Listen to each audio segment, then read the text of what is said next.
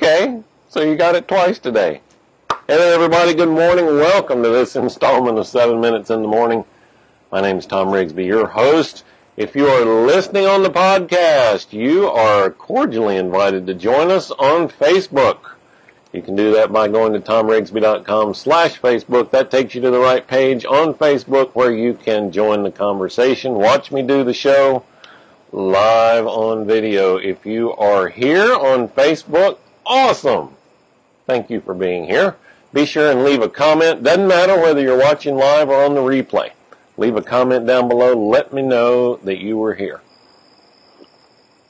And here's something else special that you can do in those comments. Tag somebody else who needs to see this video, who could participate in our conversation today. That would be awesome. They'll get a notification. Facebook will do its thing. The other thing that happens when you leave a comment, you get notified as those awesome, sometimes even better than my part, conversations go on down in the comments. So, good morning, Keith. And Keith, I failed to say hi to you yesterday. I apologize. Thank you so much for being here today and yesterday. George, good to see you this morning. Ramona, Joe, I'm going to talk about Joe a lot today. You'll find out why in just a minute. So, again, as you join in, name, just say hi down in the comments. Tag somebody else that you would like to join us here in this conversation. You may notice over my shoulder that there's a new participant in this morning's show. I have the most awesome fans ever. Ever. You know, you've heard her here from time to time. I've mentioned her frequently. This is my backyard back here. We have a chicken that lives in the backyard. But her appearance on the show apparently was a bit too inconsistent for some.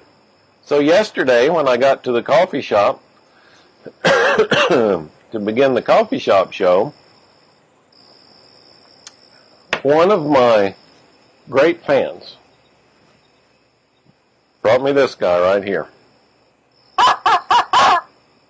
My very own chicken to be a star of the show. Apparently I'm not good enough. So we were talking about it while we were sitting there having coffee, and decided we're going to have a naming contest. So I'll put a separate post. You can put your suggestions here in the comments down below, but I'm going to put up a separate post, a naming contest for the chicken. It'll probably be an event, so I'll have a big reveal day and all that. And I'll have all the prize details and everything in there. But start thinking of a name for the chicken. He or she, I guess it's, I don't know, hadn't really decided yet whether it's he or she. We'll call it a she. She'll be back there most days, looking over my shoulder, making sure everything goes well during the show. So Joe, thank you very much for that. Appreciate that. Made me laugh when I saw him get out of the truck with that. Abby, good morning. Vicky, good morning to you. Well, I can't read that comment. Oh, chicken is already out and about. Yeah. So, the real chicken is already out of the backyard. She's out doing her thing wherever it is that she does her thing. And yes, the puppy dog does love the new rubber chicken. So, alright, so, man, great night last night at co-working night. Guy's been on the coffee shop shows, been on the radio, he's on the radio show with me this week. I'm going to pre-record another episode with him later on this morning. Dan Green wrapped up his tenure leading the Idea Suck workshop. Dan, thank you for everything you put into that workshop and for leading that. Dan and his wife are moving to Charlotte, and so I'm going to take over that workshop right now it's every other Wednesday night. We'll see how that schedule works out, but super stuff in that group last night, and some of the regular attenders and others were sharing some inspirational moments over the last few months. Super group last night. Today, so as I've done all week, and I do frequently, basing today's show off of a quote. And the quotes they've lined up for us this week. So we're on this, we're on a kick here about learning, self-development, self-improvement, and I love today's quote. This one comes from Einstein. Smart guy, right? Einstein. He said, learn from yesterday, live for today, and hope for tomorrow. Learn from yesterday, live for today, and hope for tomorrow. And I was going to take this in a direction of learning, and how our most valuable resource for learning is our experience. But I don't want to bypass those other two admonitions there. So I'm going to try and hit all three of these and not make this an hour-long video. Yes, we need to learn from our previous experiences. Experience is our best teacher. It is the thing that helps us build confidence, and confidence reduces fear and risk, or our perception of risk. So experience is important. And it also is a fairly good predictor of future results, but it's not 100%, right? So that's why we have to learn from it. We can't use it as a factual outcome for the future, but we can definitely learn that if we do these things, that these results are likely to follow, right? So that's why it is important. Churchill said, had a derivative of this, right? That those that don't study history are destined to repeat it, right? We should learn from the past, and not just our own, but other people's also, right? And that's one of the differences between an average performer and a super performer. If you can learn not just from your own experiences, but from those of others, then you graduate into the super performer realm. That's why reading is so important. I've said many times that a book that we can read in a week or maybe 2 weeks is the condensed knowledge and learning and experience that it took somebody else years to accumulate and document. And we can get all of that in just a week or so. Man, what a great trade, right? So, we have to be able to learn from yesterday, all right? In learning from yesterday, though, we don't need to live in yesterday. And that's the mistake that a lot of people make. They live in the past, either reveling in their successes and in their victories, or continuing to beat themselves up for the things that didn't turn out the way they wanted or expected. And in doing so, in living in the past, we completely miss the present. Right? Live for today. And I struggled with this for a long time. Because I felt like contentment was important. It's important to be content where I am, but it's also important to be discontented for what comes next. How can I enjoy today? I've got so much more work to do. I've got so much to make up for, right? But you have to be able to separate those. Look at the past as a learning opportunity. What can I learn from those experiences? Can I apply them today? Live for today, right? The quote that I had over the weekend was, don't put off till tomorrow something unless you're willing to die having never done it.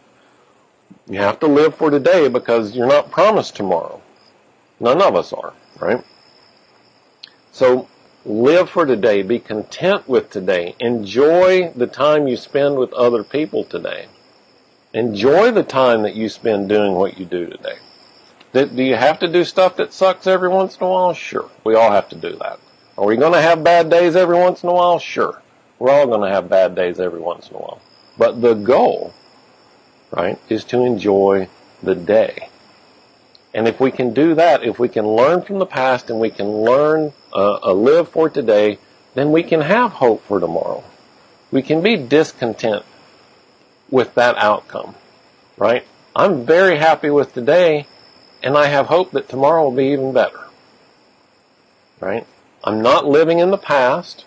I'm not continuing to beat myself up for yesterday's bad outcomes, and I'm not going to, but because I have that experience, I also can look to the future and not be so anxious about the future that I can't enjoy today. Because we do that to ourselves also. As much as we beat ourselves up for yesterday, we also look forward into tomorrow and start living tomorrow's problems today. Right? That's called being anxious for something, anxiety. Actually, anxiety is worrying about worry. Right? So we begin to worry about the things we need to worry about tomorrow, today. That creates anxiety, and we can't enjoy the day today. Yeah, we need to be able to plan and know what's coming up, but just by planning, my quote from last week, plans are worthless, but planning is priceless. That's because planning gives us a clue to what's coming up. And if we can see that these things are coming up, and we can look back into the past and say, okay, when that happened before, this was the result. Now we can either adjust the actions that we're going to take or anticipate and look forward to the great result that's right out there on the horizon. Okay, I hope that's been helpful for you today. Learn from yesterday, live for today, hope for tomorrow. All right. Oh, well, sorry. So Vic, now I read the comments and Vicki tells me the mic's a little hot this morning. I apologize for that. We should start with self-awareness. Absolutely, says Joe. Oh, man. Oh, there we go. We should also limit looking into the past. Aiming for the future is directly proportional to our activities today. Yep, absolutely. George says, or relearning from past experiences. Yep. Some forget the difference between reminiscing and regret from your past. Boy, that's a great one, Joe. Reminiscing and what'd you call it? Reminiscing and regret. So here's an interesting thing. There's a woman named Bronnie Ware, who's a palliative care nurse, worked with people in their last days. She wrote a great essay probably 15 years ago now called The 5 Biggest Regrets of Dying People. And she took that from all these conversations that she had with people in the last days of their life. And one of the things that she found was that all 5 of those regrets were about things they did not do, not about things that they did do. Now, I've read that several times, and it's a little challenging to me because I can think, yeah, well, I don't know, I might regret some of the things that I did. But I think the thing to take away is that our greatest regrets will come from the chances we didn't take, the limits that we applied to ourselves toward achieving something that we thought was important. Yeah, and reminiscing about about past events, about the history, that's good too. That's celebration, and we need celebration if we're going to achieve peak performance. We need to celebrate those victories and do it over and over again to remind ourselves of those victories. We just can't linger there. You can't, what did he say? Babe Ruth said, you can't win today's ball game with yesterday's home run. Something like that. Present is a gift, literally, says Vicki. Absolutely. Mind fog. I like that too. Worrying about tomorrow may mean you suffer twice. Oh, that's an awesome one, George. Yeah, I'll suffer through it today, and I suffer through it tomorrow when I actually live it out. Wow, that's awesome. Thanks for that input. Okay, so I'm going to go ahead and wrap it up today. I will have a couple of videos coming out today, I think. As I've gotten pre-recording 2 episodes for the radio show today. Have no idea when they're going to air yet, but they're going to. I'll very likely do them on Facebook Live, just on the Talk Radio page, though. I won't put it out everywhere like I normally do. I'll save those for the day that they actually air. All right. So thank you for being here. Remember, today's Thursday. What does that mean? Pre-Coaching Friday is tomorrow. If you have a question, comment, or a topic you would like for me to address, send me a message right here on the Unashamed Nonconformist page on Facebook, or send me an email, tom@tomrigsby.com, and start thinking of a name for the chicken. I have a naming contest and come up with a good name for, I don't know, there'll be some good stuff in there. All right, we're going to wrap that up right here. You guys have a fantastic Thursday. Remember, be thankful. Today is Thursday. Be thankful today. Find something to be thankful for. I'll be back again tomorrow with another brand new installment. 7 minutes in the morning. You guys take care.